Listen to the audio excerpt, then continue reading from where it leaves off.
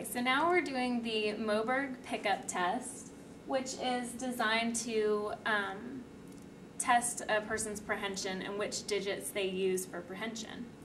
And it can be used to assess median or combined median and ulnar nerve lesions. So when you do the Moberg Pickup, the client is positioned in front of a table, and you set up a variety of objects in front of them, including a wing nut, a screw, a key,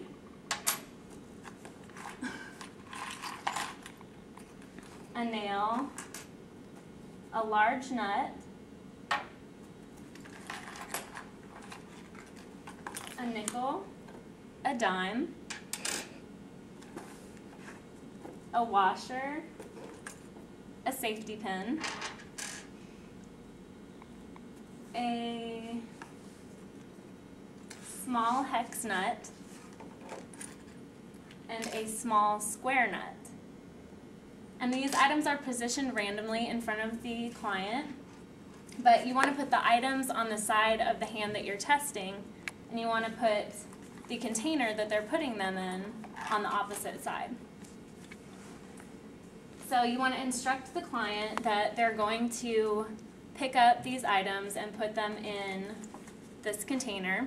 And you're going to instruct them not to slide the objects along the table and not to use their fourth or fifth digits. So they're just using their first 3 digits to pick up the items. All right, so Rachel, if you would just pick up the items with your first 3 fingers with your affected hand, which is your right hand, and put them into the container. Are we timing? And yes, we will time it. We don't have a stopwatch, but for pretend, we would time every trial that we do. So ready, go.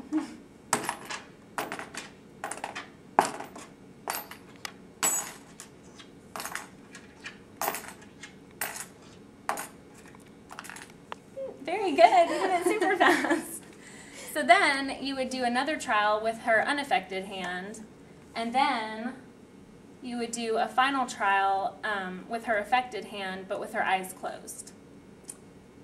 And when you're watching this test, you're just noting which digits the client uses for prehension.